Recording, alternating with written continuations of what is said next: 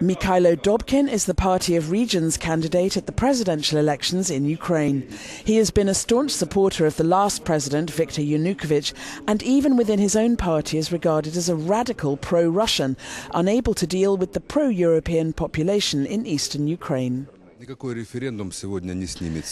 No referendum will remove today the issues that exist in our society. I think that changing the constitution of Ukraine to delegate more power to the local level is the only way to preserve the integrity and stability of our state. You know, from watching the US and Germany, we can see that federalism is a very successful way of governing a state. Perhaps Ukraine has not come to the point where this could be done here.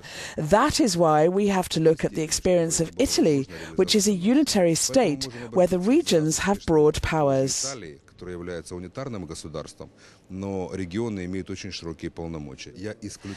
I reject the possibility that the Russian Federation could lay claim to any part of mainland Ukraine. I think that Crimea is a problem where the final full stop has not yet been written. The presidential elections are to be held on the 25th of May.